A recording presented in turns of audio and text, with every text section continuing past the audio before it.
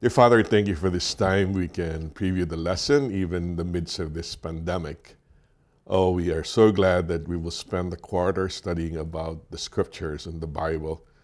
The only thing that today will stand because they are your words and they are your promises. May we be drawn closer to you by reading your word. And in this crisis, may your word give us peace and security as we trust in you. In Jesus' name I pray. Amen. Well, welcome to our living room. Tim is telling me, Tim is like a cameraman, that this will probably be the last because we go back to our recording facilities in church. For a while we were getting very concerned because of the social distancing required by the state. So our conference discouraged a lot of the churches not to meet any people, not even to go to church premises, but looks like that's been relaxed, so we will probably go back to our recording facilities. But the blessing in disguise is you can at least see us in our living room here. I'll be more personal in our study for this morning. So our quarterly deals with the Bible, and the second lesson is the origin and nature of the Bible. I'd like to open up with this John Hopkins statistics panel. I know you guys have been following this. If you will notice, we are now up to 1.159 million in confirmed cases of COVID-19, the coronavirus. John Hopkins will tell you there's 62,376 deaths and 237,000 recovered. This was captured about 11:43 this morning. So this is real. The pandemic is really hurting people, not only physically, but even the economy of nations. In America here, in the US, will be hit very hard. The only good news here is, I was looking for the slide for this, but I couldn't find it in our chat room. We have a chat, our Bible study group in Manila, and somebody posted a picture where they've run out of Bibles in one of the Walmarts because the Bibles were sold out. I guess, aside from toilet paper, the paper towel and hand sanitizers and face masks selling out, what we really need to sell out today is the scriptures, because this is a time when you're faced with a crisis and the reality of death and sickness and pain, where people are called back to God. So on that note, we will begin our lesson preview today with the origin and the source of the Bible. This is an interesting statistics. They said a survey of graduating high school seniors revealed that more than half thought that Sodom and Gomorrah were husband and wife. The Bible Society found that almost a third, 29% of children ages 8 to 15 did not know that the nativity story is biblical. 6% of children believe Hercules to be a scriptural character, while over half, 54% of parents thought that the Hunger Games could be a biblical story.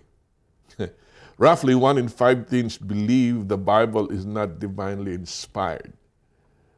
It's amazing in a country where we're overflowing with the Bible, Bible for women, Bible for sports aficionados, Bible for men, Bible for young people, all sorts of Bible. The biblical illiteracy is just amazing, to say the least. One guy, his name is David Van Biama, said 2/3 of Americans believe the Bible holds the answers to all or most of life's basic questions. About half of them don't know that Genesis is the first book of the Bible. There is an alarming reality in the country today. People don't care so much about the Bible. I'm hoping that somehow this COVID-19 will be a blessing in disguise where we end up having more people go to the scriptures. I'll begin with this very famous quote from Mark Twain. He says that it's not the things which I do not understand in the Bible which trouble me, but the things which I do understand. What Mark Twain is saying is, I'm not talking about Greek and Hebrew. I'm not talking about very profound and deep ideas in the scriptures. I'm talking about very plain teachings of the scriptures, and a lot of them make me uncomfortable just because we have very disobedient hearts. Another survey, this is a pie chart that was conducted and by Lifeway. And if you notice, the question is, how much of the Bible have you personally read? An alarming 30% say they only read several passages or stories. People haven't really taken Bible reading that serious. So hopefully, after our quarter on the scriptures and the Bible, things will change along with this global crisis in health that we have. There are some important facts about the Bible. It's written over approximately 1,600 years, from 1500 BC to AD 100. Written over 60 generations, written by 40 authors, written on 3 continents, Asia, Africa, and Europe. Written in 3 languages, Hebrew, Aramaic, and Greek, yet there is only one theme. We will elaborate on that more. And if there's a flow of God's revelation, the assumption is basically God is a lot bigger than man, like the scriptures say, higher than the heavens from the earth, are my thoughts higher, are my thoughts higher than your thoughts. So without aid from God, we will not understand him. So revelation came, and God reached down to men so we can understand him. This is the flow of what transpired so that we can know who God is and even find salvation in our sinful state. You see that we begin with God's thoughts, which is then a revelation. He manifests himself and reveals himself to man. And then prophets and apostles are chosen to receive God's thoughts. This is what we call inspiration. And then these prophets and apostles eventually write, autograph, original manuscript of what they've been taught by God to revelation. And that's what we call a canonizing or canonicity of books. And then people then go into all these manuscripts to identify and collect the books of Scripture, and that's what we call textual criticism, okay? Which looks into the Hebrew and the Greek texts from the original manuscripts. Then after you get some rendition of the manuscripts in the original language, which is Hebrew, Greek, and Aramaic, then the process of translation begins. Now I'm talking about the context here in the English language. So we translate Hebrew and Greek into the English text.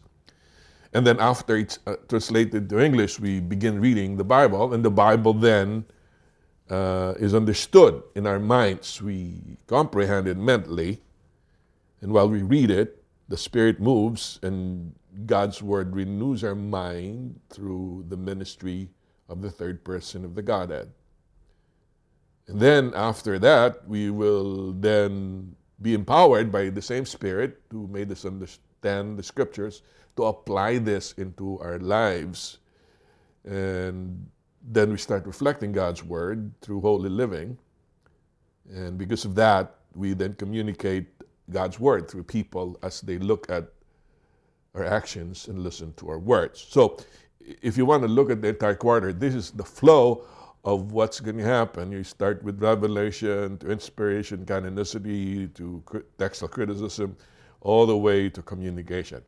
For the purpose of our lesson this coming Sabbath, I have 4 parts, 4 dimensions of the Scriptures, its source and origin, and its purpose. And we will begin with what I called inspiration.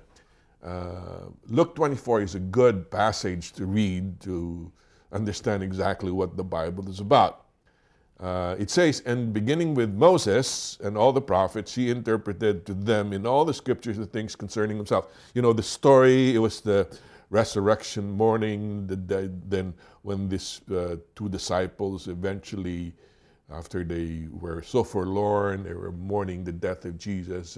Later in the afternoon, they were walking to Emmaus, and Jesus joins them. And they start talking, hey, why are you so sad? Jesus says, and then they say, are you the only one in Israel who do not know? The irony was, he was the only one who did know what happened. And this is the very pivotal verse in the chapter. And it says, and beginning with Moses and all the prophets, he interpreted to them in all the scriptures the things concerning himself.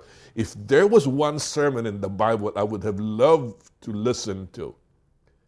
Now, there's a lot of sermons. You got the Sermon on the Mount, you got the Sermon of Peter, you got the Sermon of Paul.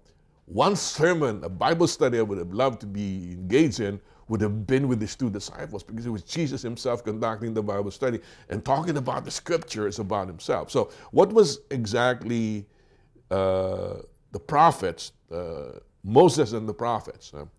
You're going to cover this in Ezra and Nehemiah and the study in last quarter, but let me review this. But when we talk about the Bible during the time of Jesus, obviously there was still no New Testament. We've been talking about Tanakh. There were no vowels then, so it was T and K. But the Tanakh stands for the Torah, the Nevi'im, and the Ketubim. The Torah are the books of Moses, the first 5 books. We call it Pentateuch, or the books of the law. And then the Nevi'im are prophets, from Joshua all the way to Malachi. I got a diagram and a chart for you later on in our study to expand this some more. And then the Ketubim are the writings from the Psalms to the Chronicles. So many times the Jews referred to both the prophets and the writings as just the prophets. So you end up having the Tanakh, and this is what Jesus was doing. Jesus started talking to them about Moses, the Torah, the Pentateuch, the prophets and the writings. What all this said about himself, and what that he needed to die so that he can be brought into glory and earn the salvation that men badly needed. So what's this scripture? A couple more verses comes to mind. We go to 2 Timothy 3:16 and 17. Most of you guys know this. All scripture is given by inspiration of God. It is profitable for doctrine, for reproof, for correction, for instruction in righteousness, that the men of God may be complete, thoroughly equipped for every good work. Okay, so how much of the scripture? All scripture. It doesn't contain the word of God only. It is the word of God. But somehow, because God is on a different dimension, we cannot know God in his eternal dimension. He had to infiltrate our dimension. And by talking to prophets and apostles, by the way, let me say something about that before I forget. What was the authoritative word? In the Old Testament were the prophets. If you were a prophet, God spoke to you directly. And in the New Testament, the authority were then the apostles. The apostles were the ones who were in direct contact with Jesus, who was the final revelation of God. So we always say apostles and prophets. But all of the words given to the prophets and the apostles were from God. It was clothed in human language, but the word was from God. So we call the Bible the Word of God. And all of the scripture is given by inspiration. What's inspiration? 2 Peter 1:21, a very familiar text as well. For no prophecy was ever produced by the will of men, but men spoke from God as they were carried along by the Holy Spirit. Notice that carried along. You see a picture of a sailboat. And the boat will not move unless the wind blows the sail. And that meaning is buried into the original word that's used here. Inspired is being blown by the wind, so to speak, by the Holy Spirit. So they were not writing on their own, okay, just by the will of men or just by the thinking of men. But rather, they started writing and talking while the Holy Spirit was moving in them. And again, I have to give this to you. We covered this in several of our lesson preview, but this is so apropos with our study right now. When we say all the New Testament, we actually talk about covenant, new and old and new covenant, all the New Testament. So basically, the everlasting covenant is what we're talking about. And especially in our Adventist context, in our theology, in our beliefs, we know that there's a cosmic conflict between Christ and Satan, and we know for sure even COVID-19, the coronavirus, is because of sin. And ultimately you will see God allowing this, but Satan is really the author of turmoil and crisis and death And God is trying to show the world and the universe the bad outcome of sin. So his name will be vindicated. But this stems from a cosmic conflict. And the cosmic conflict is played out within the everlasting covenant, which is the plan of redemption from eternity to eternity. We covered this. So if you look at the Bible from Old and New Testament and Old and New Covenant, then we'll better understand that the whole scriptures, it was not given just a historical record or a literary masterpiece, but it was given in order for us to see God unfolding the plan of redemption for man. So this is another slide that will probably be useful, the Old Testament outline, narratives and stories that's happening. We start with creation, the fall, all the way to the return. There was a proliferation of this information in the last couple quarters we studied, because all of this, guys, talked about how the Israelites were taken into exile, all the way to the silent years. And then, of course, I have to put this in too. There is a Bible timeline. This will be very useful for you to see how the progression of the books were written over that 1600 period or so. So inspiration allowed God to reveal his word through chosen men, the chosen people, and those were the prophets and the apostles. So remember, they were not speaking on their own. They were speaking at the movement of the Spirit. There's not a whole lot of time to discuss this, but there's a big issue whether it's like a word for word, a verbatim dictation. Was it a dictation from the Holy Spirit when they wrote this? Or was it the prophet or the apostle writing things in his own words? Of course, when you look at the evidence, you have a farmer, okay, you have a king, you have royalty, you got poor, rich, and all the authors of the scriptures varied from their lifestyles.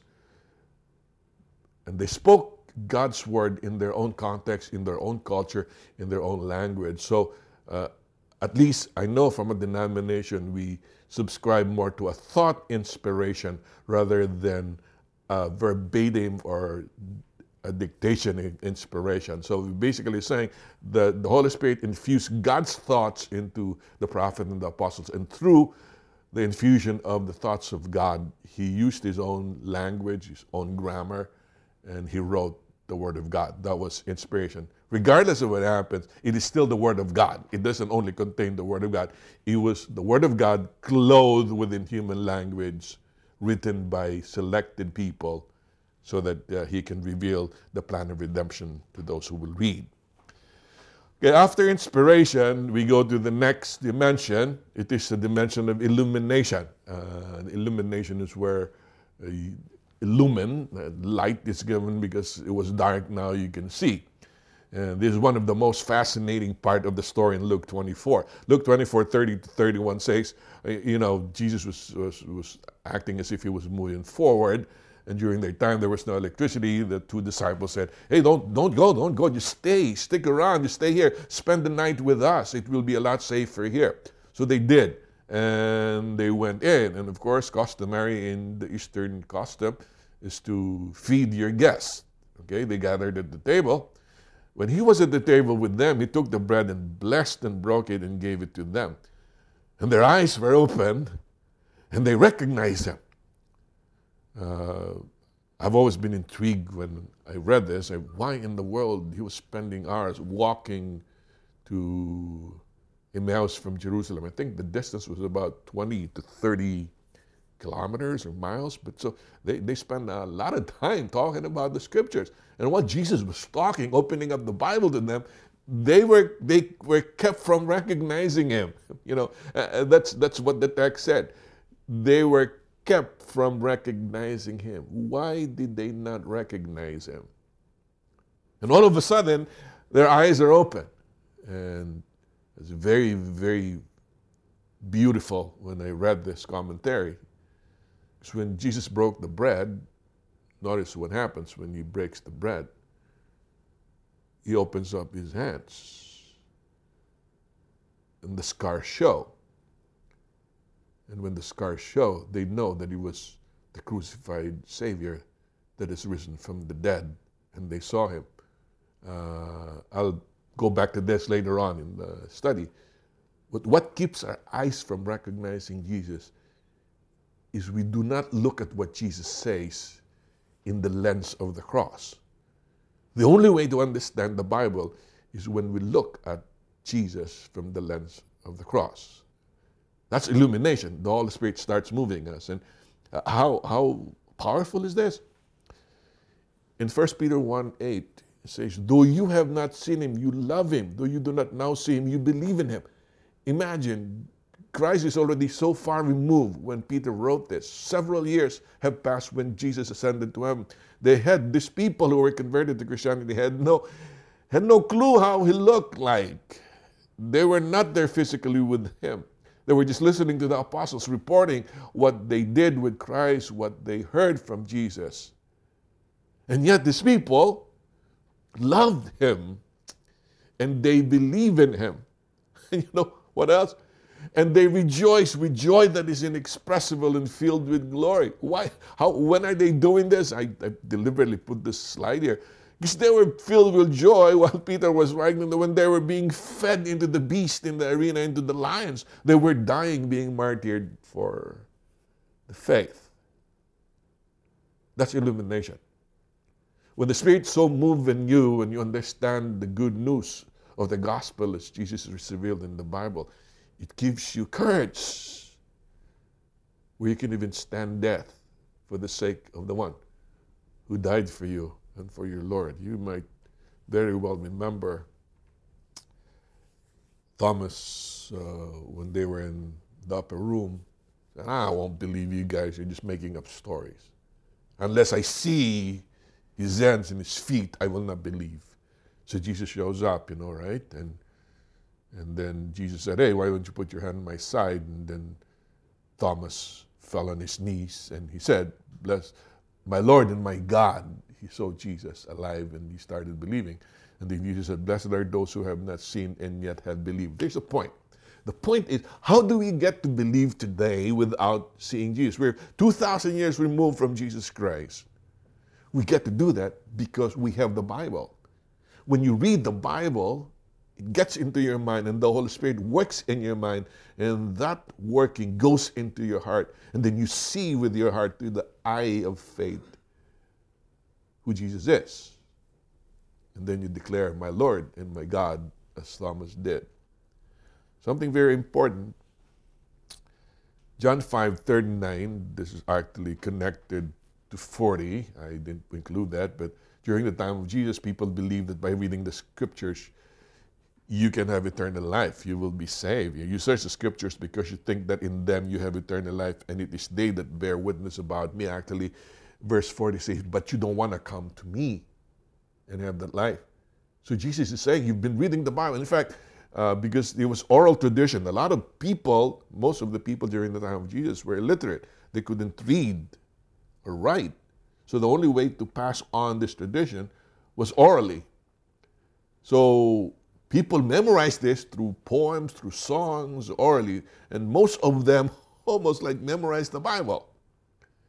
But Jesus is saying, you search and study the scriptures because you think by reading them, you can have brownie points and you can go to heaven. No, no, no. It's all of them points to me.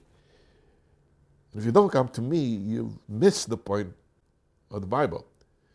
You carry this over in Romans 3:21. Paul says, but the righteousness of God has been manifested apart from the law, although the law and the prophets bear witness to it. Let's connect the two verses. The verse says, all of the scriptures point, the law and the prophets testified of Jesus. And then Paul all of a sudden said, yes, the law and the prophets bore witness to it, testified. What were they testifying to? They were testifying to the righteousness of God. So I put this diagram for so long. It has been very helpful. I've had this for over 20 years, probably more, to help understand that Christ is the center of the scriptures. I kind of modified this from Irving Jensen. He's probably one of the better guys in terms of diagramming the scriptures. Here's the Bible. You look at you got 66 books of the Bible. You got 39 in the Old Testament. You got 27 books in the Old Testament. If you go to the literary genre, you got promise, you got anticipation types experiences, poetic and historical books, and then prophetic books in the Old Testament. And then the Gospels were narratives. Acts and the Apostles were a lot of narratives, mostly epistles and letters. And then, of course, Revelation is the Apocalypse. The breakdown of the ranges of the book, based on the way we've laid it out in the English Bible, is from Genesis to Revelation. You see at the bottom of the diagram. But look at the middle. It's saying in the books of the law, there was promise. The rest of the books in the Old Testament was anticipation, types, experiences, prophecies. You see the tabernacle, the sanctuary. You see the exile. You see the covenants made to Abraham, David, and all the way to the silent years. They were waiting for the Messiah to come. We studied in Ezra how Satan wanted to wipe out God's people so the Messiah, the seed of the woman, would be born, and how God miraculously delivered them so many times so that Jesus would be born. And finally, when they go to the New Testament, in the Gospels, the seed of the woman is manifested. The Gospels, Jesus is born in flesh. We could see him. People talk with him.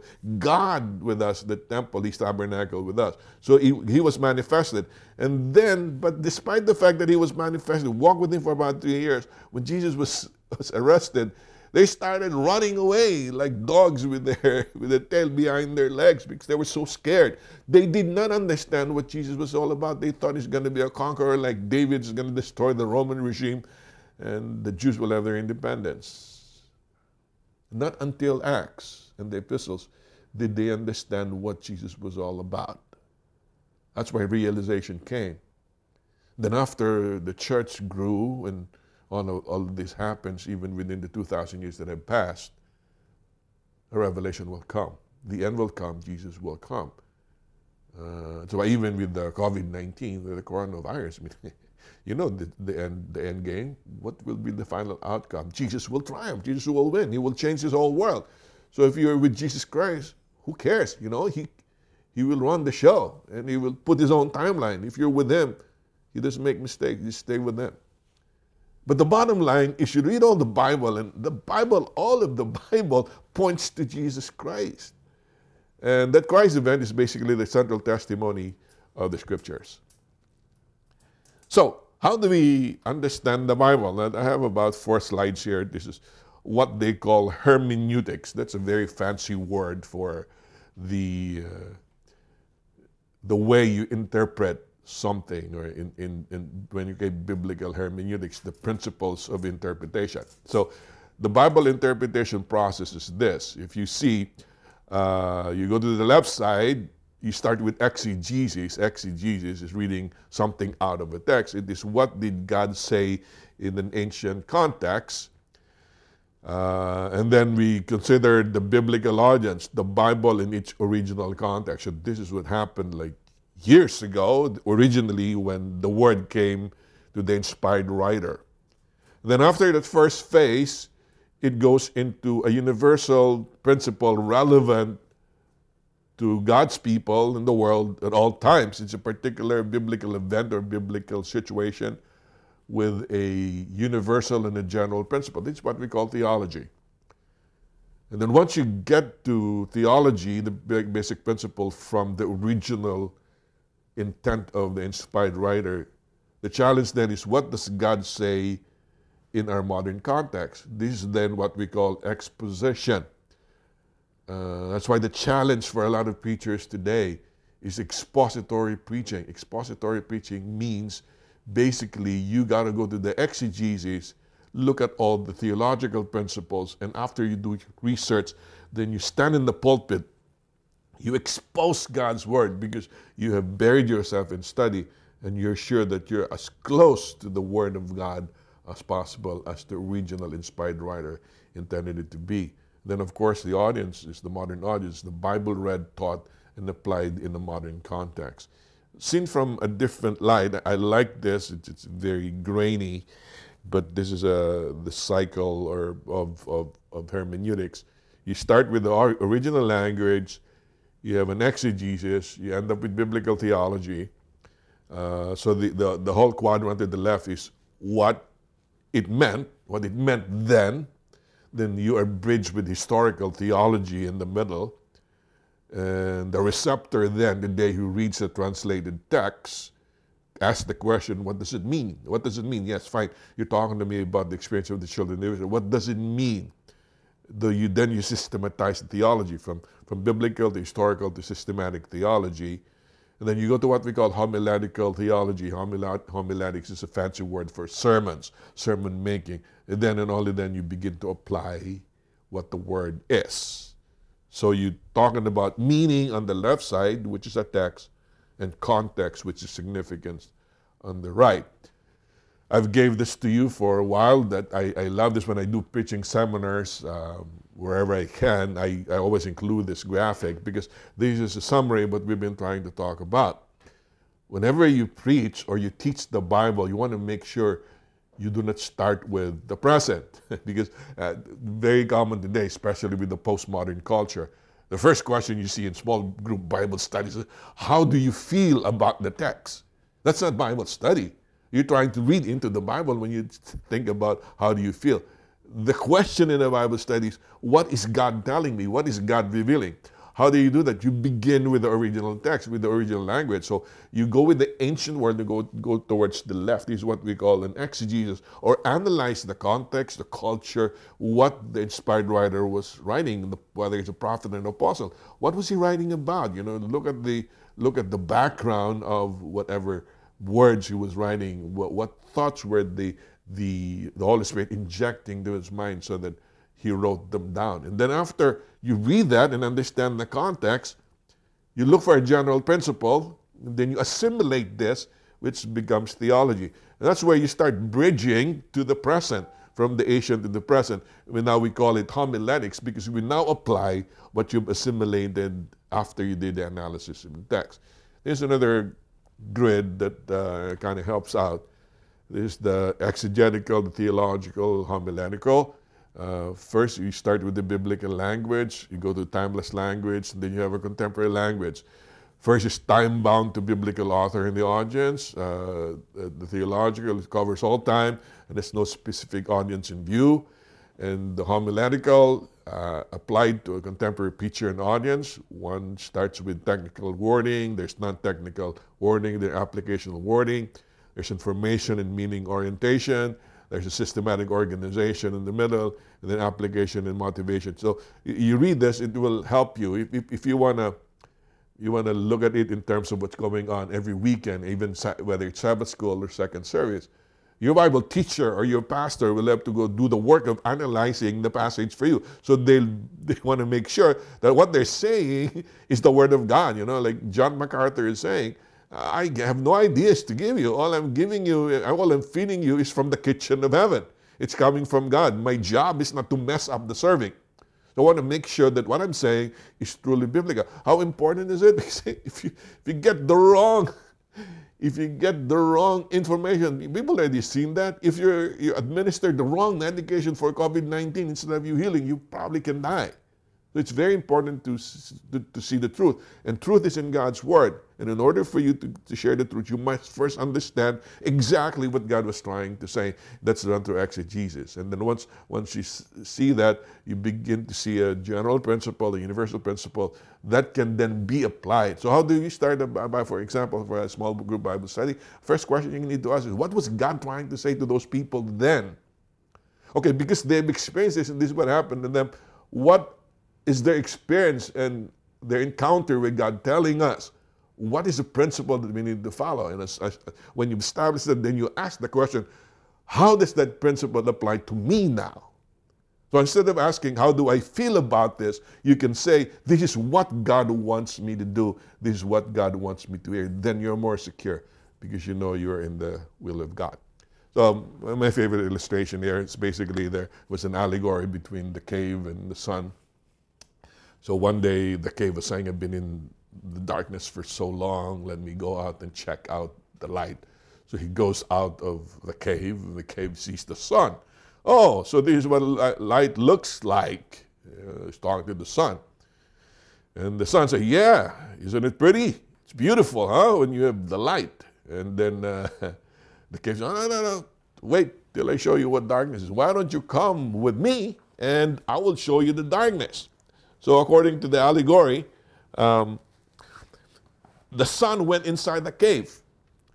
And as the cave took a hold of the sun's hand and moved the sun into the deep recesses of the cave, the sun said, now, show me your darkness.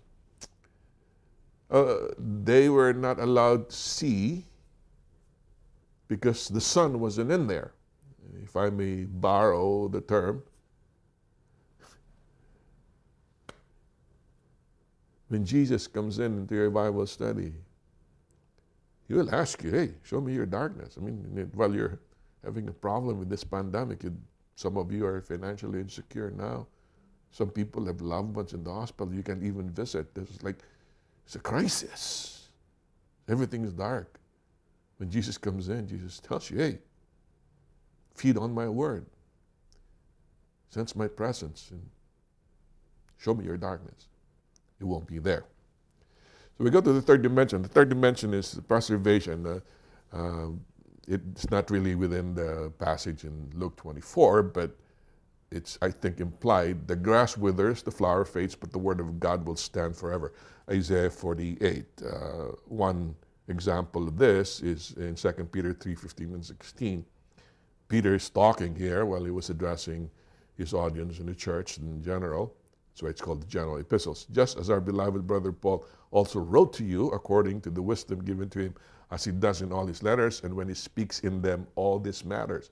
So Peter was already alluding to the fact that there was already a collection of letters from Paul, and the apostles were reading whatever they wrote. So, like I said, the apostolic testimony and their words were the authority in the New Testament, is the prophetic testimony, and the prophetic writings were the testimony and authority in the Old Testament. So somehow the Spirit who inspired the writings of the Bible, who illumines the reader of the Bible, is the same Spirit who preserves the Bible, collects the Bible. Voltaire had this to say, in 20 years, Christianity will be no more. My single hand shall destroy the edifice it took 12 apostles to rear. 100 years from my day, there will not be a Bible in the earth except one that is looked upon by an antiquarian curiosity seeker. You know, Voltaire and atheism, rationalism in France. You know, it's really ironic, when Voltaire died, they converted his house into a depository of a Bible society in France. So Bernard Ram had this, very beautiful. 1,000 times over, the death knell of the Bible has been sounded, the funeral procession formed, the inscription cut out on the tombstone and committal read, but somehow the corpse never stays put. No other book has been so chopped, knifed, sifted, scrutinized, and vilified. What book on philosophy or religion or psychology or letters of classical or modern times has been subject to such a mass attack as the Bible, with such venom and skepticism, with such thoroughness and erudition upon every chapter, line, and tenet? The Bible is still loved by millions, read by millions, and studied by millions. Oh, it was the Spirit who preserved the Bible. It remains to be the bestseller. I'll give you more statistics towards the end of our study. But the same Spirit who inspired and illumines us preserved the Bible throughout these 2,000 years. I'll give you some background out as to how that preservation took place. The Old Testament manuscripts, the scribes who wrote them were professionals. They believed they were transcribing the Word of God and were therefore very careful. The earliest copy of the Old Testament in its entirety is the Masoretic text, written in Hebrew, from around 980. Mark that date, 980, because that's going to play a part in a further explanation I'm going to give. 980 is a complete manuscript of the Old Testament. Why is it important? Because when Jesus came, he used the Bible, and the Bible that Jesus used was the Old Testament. He had no New Testament then. So during the time, we studied in Esther and Nehemiah, after the Medo-Persians, or the Persian Empire, Alexander comes in and he conquers the world. And one of the contributions of Alexander in Alexandria was the authorship of the Septuagint. The Septuagint was the Greek translation of the Old Testament. Of course, Alexander had a very vast empire, and the language spoken then was Greek or Hellenistic.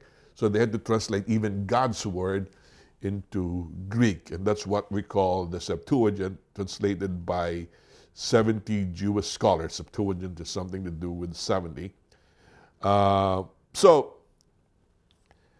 it was written in about 200 BC and is what Jesus in the New Testament writers quoted from and strongly agrees with the Masoretic text. Okay, you understand this, okay? The Masoretic text is about 900 AD. Read that. When Jesus was on earth, the apostles and Jesus quoted mostly from the Septuagint, written about 200 BC.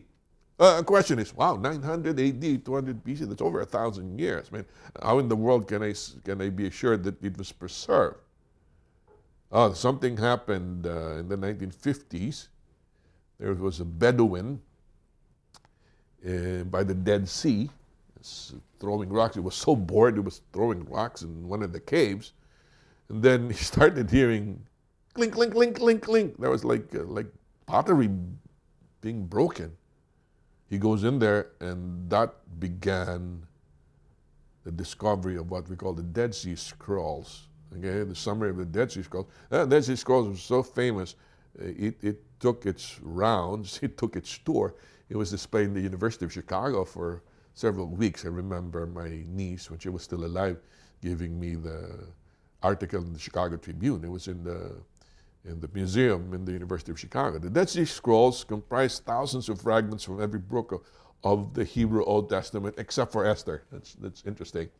Including a complete copy of Isaiah. They were dated between 300 BC to 180, over 1,000 years earlier than the Masoretic text.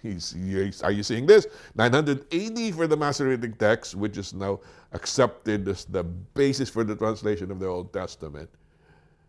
Now we have a find, an archaeological find, which is like about 300 years before Jesus came. And Jesus used this Masoretic text supposedly. How accurate is it?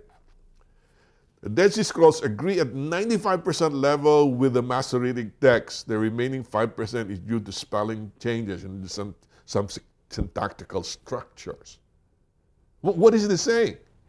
The Bible that Jesus and the apostles were using was the same Bible that's reflected in the Masoretic text that has been translated to our language today.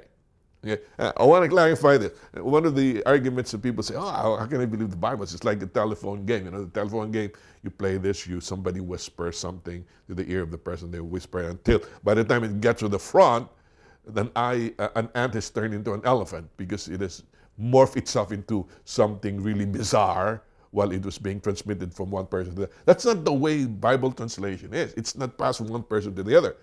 Every Bible translation goes to the original manuscript, and once they get to the original manuscript, they translate it into a language. What does that mean?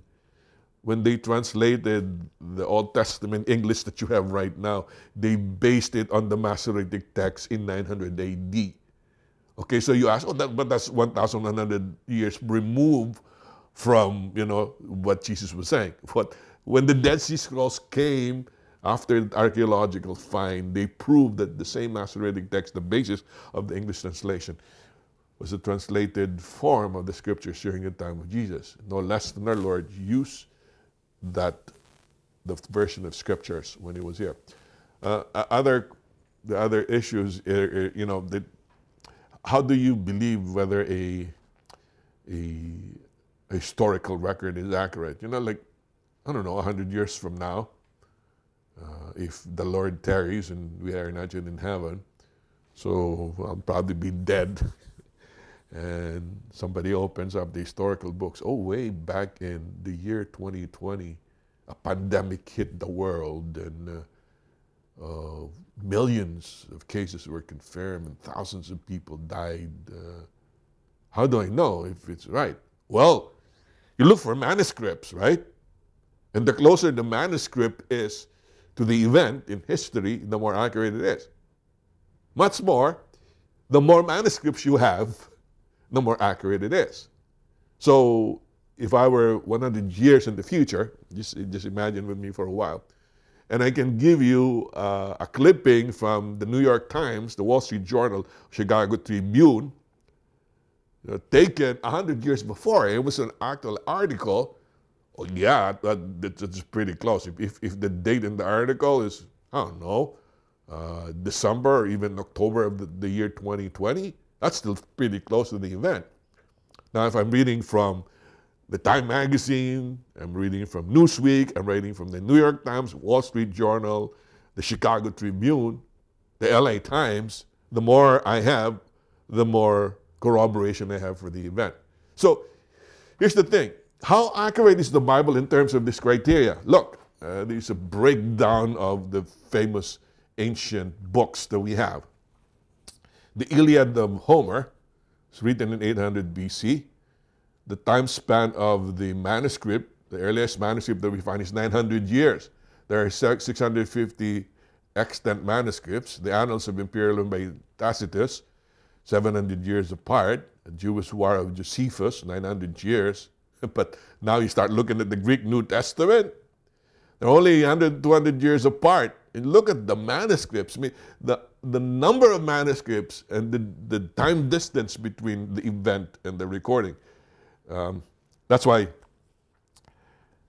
the accuracy of the Bible, if tested based on historical criteria, withstands the scrutiny of experts because it's a very accurate document. There are more than 5,000 different ancient Greek manuscripts containing all or portions of the New Testament that have survived to our time. These are written in different materials. There are over 1,000 copies and fragments of the New Testament in Syria, Coptic, Armenian, Gothic, and Ethiopic, and 8,000 copies of the Latin Vulgate, some dating as far back as Jerome's original in 384 to 400 AD. The number of manuscripts of the New Testament, the early translations from it, and of quotations from it in the oldest writers of the church is so large that it is practically certain that the true reading of every doubtful passage is preserved in some one or the other of these ancient authorities. This can be said of no other ancient book of the world.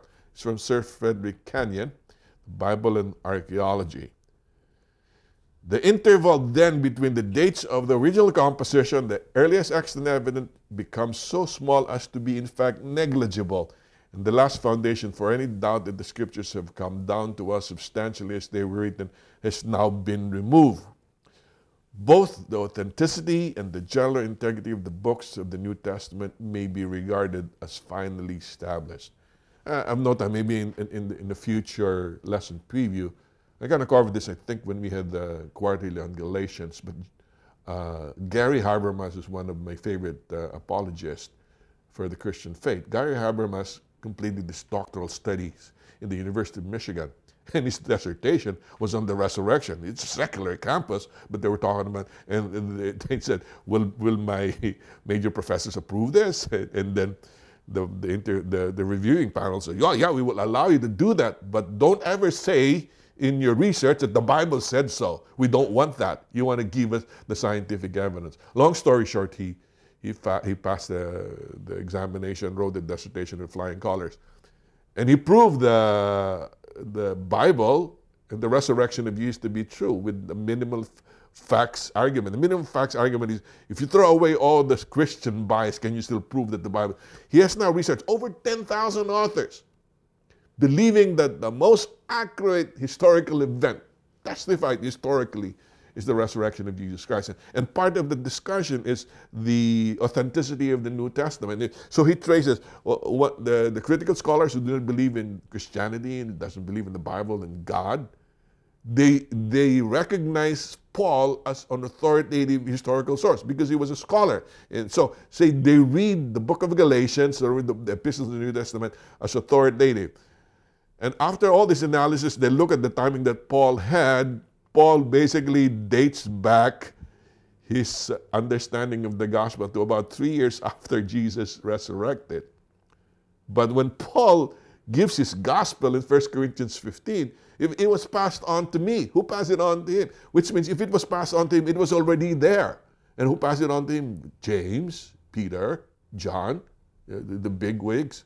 And then James, Peter, and John said, we just passed on something that the community already believed. And if you look at 1 Corinthians 15, the way it's written, it's da-da-da-da-da-da-da-da. It's a poem. It's a song that has been sang.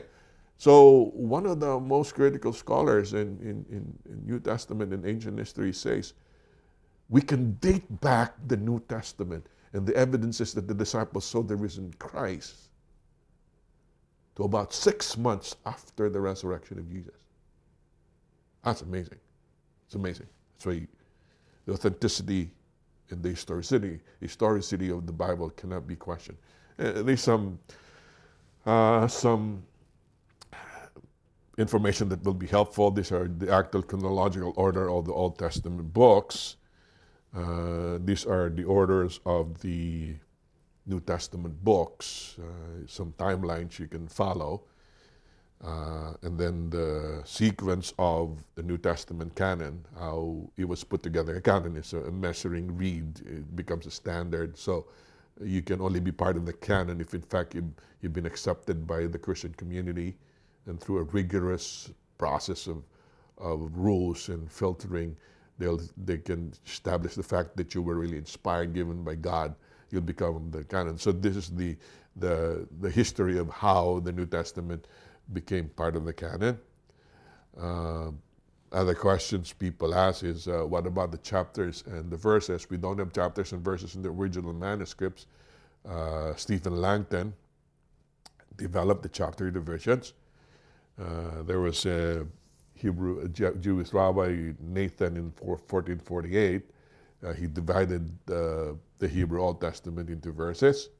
And then Stephanus, Robert Estienne, divided the New Testament into standard numbered verses in 1555. That's why we now have chapters and verses in the Bible. It helps us understand. It's more easier to communicate when we do Bible study, but really, when push comes to shove, sometimes it throws us off because the original manuscripts didn't have chapters and verses. So it'd be good if you look at a modern translation of the Bible, they do not only put it in chapters and verses. They put it in paragraphs forms, and sometimes the paragraph spans across chapters. So just bear that in mind when you do Bible study, contextual Bible study that is. This is a summary of what it means to translate the Bible. There's a word-for-word translation, which is a formal equivalent, the literal and form base. There's a thought-for-thought, which is a dynamic equivalent, and the paraphrase, which is a functional equivalent. I'll give you an example. When I say, in Filipino, we call it iniibig kita, you can literally translate and say, love I you. Yeah, that's the way the literal translation is. That's more word for word. Now, if I go thought for thought, I'll say, I love you. I rearrange the subject and the predicate, but it's still saying the same thought. But it's not close to the original text. And if somebody wants to be more dramatic and say, I'm madly in love with you, that's a paraphrase. Okay? Here's a breakdown. You can look at all the versions there where they line up in the spectrum. Word for word, you got the Interlinear Bible, the New American Standard Bible, the Amplified Bible, English Standard Version, Revised Standard Version. You got thought for thought, New Revised Version, New American Standard, New Century Version, and then you got the paraphrase, which is the NIRV. You got the Good News Translation, CEV, the Living Bible, and the Message, which I love. The Message is very dramatic, but it's a paraphrase. It's not. So what's the lesson here? The lesson basically here, it would be good to study the Bible in different versions. And I'd favor going to what do we call is a formal equivalent, which word for word first, and then read something thought for thought. And if you want to be more dramatic, more appealing, particularly for young people when they study, a paraphrase will help. But be sure you read the original language first, go to the close original, so that when you do teach, you're close to what God intended to give. This is an interesting graph. These are the 15 most popular Bible translations in the reading level. Take this with a grain of salt, but My favorite version, at least now, is the ESV because it's readable, but it's probably one of the closest to the original translation. Based on this graph, it's for grade 10. And ASB and RSV is 11 and 12. The message is for grade 4 and 5. I see a lot of our school students reading the message. We got to grow. Look for them. So take this with a grain of salt. Something very fascinating too is now the Bible, because we've changed into a digital age. Now with the coronavirus, people are meeting digitally, electronically, and the same also with the Bible. A lot of people don't read the Bible now, the hard copy. They go to their phones, they go to their computers, they go to their iPads. And one guy thought of something. Hey, why don't we put the Bible in that platform? And they did. And that's what we call the U-verse, the Holy Bible. They just celebrated their 10th year. They started in July 10, 2008. Just 2018 that was their 10th year, the decade. And they look at the history, there were 70 billion chapters read using the U-verse, 12 billion audio chapters listened to, and 4 billion highlights, bookmarks, and notes. Over 83,000 installs of that apps in all the portable mobile devices. It's been translated into 1,209 languages. It's available for people, using their iPhones in Asia, in Chinese, in Korean, in Japanese. In 2019 alone, these were the statistics, 35.6 billion chapters read, just 2019, 5.6 billion audio chapters played, 2 billion highlights and bookmarks. That's 1.1 billion Bible plan days completed, 478 million verses shared, 400 million cumulative Bible app installs, just for 1 year. I'm pretty sure when 2020 is done with the COVID-19, a lot more people would have been reading the Bible. There are currently 6,880 languages in the world spoken by over 7.4 billion people. 648 languages are with Bibles. There's still a very big challenge. We got 3,655 languages with no scripture. I've been saying this under my breath. It would probably be nice if the Lord is so gracious to me and give me more years to my life. I hope I can get involved in a Bible translation project one of these days, because I think that's one of the most fulfilling missions you can do for God. Bible Society, the Wycliffe Bible Society gives the statistics of scripture and language. One is taken in 2018, other is 2019. I'm going to mention something about a study. You notice we only have 66 books. The Catholic Bible, the Douay version, has more books than we have because they include part of the Apocrypha. We'll probably have time to discuss this in the future, but based on some criteria that we followed, the early church followed, they decided not to categorize the Apocryphal books as inspired. So we only have the 66 books, particularly the 39 books of the Old Testament. So we go to the last dimension, which is the dimension of salvation. 2 Timothy 3:15, Paul is talking to Timothy, and how from your childhood you have been acquainted with the sacred writing, which are able to make you wise for salvation through faith in Christ Jesus. Also, Timothy, go ahead, study the Bible with your grandma and your Eunice and Lois. You studied them with your grandma and your mother, because the Bible is able to make you wise unto salvation through faith in Jesus Christ. 1 Peter 1:10 says, of this salvation the prophets have required and searched carefully who prophesied of the grace that would come to you. You read these authors, of the inspired authors of the scriptures, and saying, also one reason why we wrote all of this, and the reason for this is so that people will come to salvation by putting their faith in Jesus. Paul is more explicit in Romans 10:17. Faith comes from listening to this message of good news, the good news about Jesus Christ. You want to go to a more classical translation, faith comes by hearing, and hearing by the word of God. It is impossible to come to faith unless you hear the word of God, and that word is mediated to us through the scriptures today. Of course, John ends up his gospel by saying, all these things are written that you may believe that Jesus is the Christ, the Son of God, and that by believing you may have life in his name. He said, if I were to write all the miracles and the teachings of Jesus, the whole world cannot contain it. But then he goes into the disclaimer, says, but all of this has been written, even if it's only part and parcel of what Jesus has done. These were written so that you may believe that Jesus is the Christ, and that by believing you might be saved. Of course, the world famous verse, for God so loved the world that he gave his only Son, so that whoever believes in him may have eternal life. This is the gist of the scriptures. So we're landing now.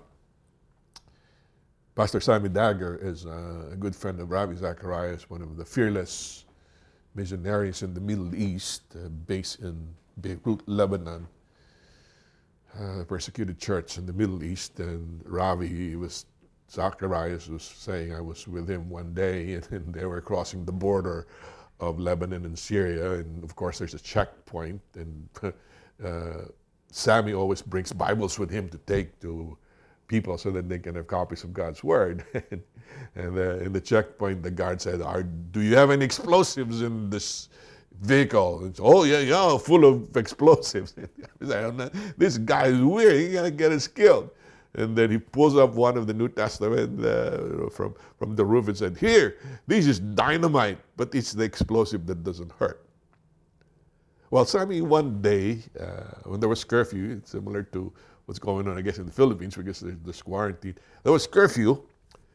They were driving home with his wife, Rose, in the streets of Lebanon, and they saw a suitcase on the road. Then Sammy said, let's stop and pick up the suitcase. And then the wife said, what are you doing? We're not supposed to be here. It's curfew right now, and you got to pick up the suitcase. But somebody left it there. Anyways, long story short, he picked up the suitcase, brought it home. When they got home, Sammy Dagger opens up the suitcase. And when he opens out the suitcase, you know what he found out? Every square inch of the suitcase was full of money. And that's a business card. So he calls this man and said, hello, have you lost something? This man said, do you have it? Do you have it? Yeah, I have it. Oh, I'm going to go get it. No, you can't get it. It's curfew right now. You just wait till tomorrow. You come. So the man came. Was wondering, looking at Sammy, what kind of man is this? You know, nobody gets that experience and say, tell God, why me? You know, I get this. And the guy goes, well, I mean, the absolute honesty that this man has. And what he did was he put his hand into the bag in the suitcase and grabbed a bunch of bills and gave it to Sammy. You're a pastor. You can have this for your church. And then Sammy said, no. I don't receive money in my home. You want to give something to my church? You attend church this weekend and bring your money there. So this man goes to the church that weekend, and of course he gave the donation to Sammy, and Sammy said, you think you've regained your treasure? That's because you got your suitcase back? I'll tell you what real treasure is. He pulls up a Bible and gives it to the man. And the man couldn't stop kissing the Bible. He encountered God with the honesty of Sammy and realized that what's the real treasure is to get the Word of God into you. So, I'm going to throw this in, and I'm talking to a lot of the Adventist audience now because we're talking about the Adventist Sabbath School. There's a video by David Asscherick, if you look for it in YouTube, but he said for so long as an Adventist, he has been preaching a set number of topics for any evangelistic series, and Jesus has only been one of the doctrines he was preaching. He didn't realize that Jesus was at the center. He said if you look at the wheel and look at Jesus as the hub of the wheel, look at the Adventist distinctives, you will see all the S's there. You got state of the dead, spiritual gifts, Sabbath, satanic conflict, salvation, sanctuary, second coming, scripture. All of them are held in place by Jesus. If they are held in place by Jesus, he said, What happens if you take off the hub and take Jesus out? All of these things drop and they're gone. I'm saying this, at least in the context of the coronavirus. People are now, oh nuts, there's going to be a vaccine. And with that vaccine that they're going to come up, they will implant the chip. And then this will begin the Antichrist and the mark of the beast and the Sunday law. And people start talking about it. People start talking about prophecy and the end times and fear-mongering. And they miss Jesus. People won't listen because everything will be in disarray. You got to put Jesus in the center. Only then will the rest of the distinctives make sense. The Bible doesn't make sense without Jesus because the Bible is about Jesus Christ. The source of the Bible is the Spirit who glorifies Jesus Christ. The preservation, the illumination, and the salvation that's offered is centered on Jesus Christ. So, I'll share this, 2 more slides, and we're done here. There are 3 O's. I always share this. There's orthodoxy, which is right belief. You take from the scriptures. Read the Bible, you will know what to believe because there's the standard of faith and practice. And there's orthopraxy, the right action. Now that you've read the Bible, like Mark Twain said, as difficult as it is, the way to do it is follow the Bible and act on what you've read. That's orthopraxy. And you can read, you can follow the Bible like the Pharisees, hypocritically, and it will stink. It's legal obedience. So there's orthopathy, which is with the right way, the right motivation. So the 3 combination comes in. Okay, a good illustration is on the right side. Orthodox is the mind, orthopraxy is the body, and orthopathy is the soul or the spirit. Thou shalt love the Lord thy God with all your mind, with all your soul, with all your strength. Studying the Bible involves all 3. You must learn to study it well, to know exactly what God is saying.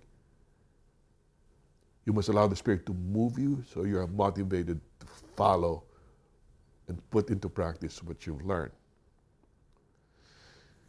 The final analysis, this is what I leave with you in our preview today. Karl Barth was considered to be one of the best minds in theology, based in Switzerland. The Dogmatics of Karl Barth, the thick books. I read a dissertation on the Dogmatics of Karl Barth by Jack Blanco when I was in college, the only copy of a dissertation in our library. And Jack Blanco wrote the dissertation on the Dogmatics of Karl Barth. So when he visited the United States, people flocked to the University of Chicago to listen to him. And during the Q&A, back in 1962, a student asked Karl Barth if he can summarize his whole life's work in theology in a sentence. All of his dogmatics, all of his Bible study. And Karl Barth said, yes, I can. In the words of a song I learned at my mother's knee, Jesus loves me, this I know, for the Bible tells me so. My prayer is as we study the quarterly and we open up these lessons every week, we will indeed know about the Jesus who loves us because the Bible tells us, even in this pandemic of COVID-19, a book that promises us that nothing can separate us from the love of God, which is in Christ Jesus our Lord. Let's pray. Dear Father, thank you for this preview that we had. It would be a very rich quarter. I'm praying that the Holy Spirit will move your church, move us, move each one of us to study so we can gain a better appreciation of what the Scripture is all about. Give us insights on how to understand it better. Give us the right motivation on how to follow it more according to your will and according to your pleasure. And give us methods whereby we can share it to other people so that the whole world can say along with us, Jesus loves me, this I know, for the Bible tells me so. In Jesus' name I pray. Amen.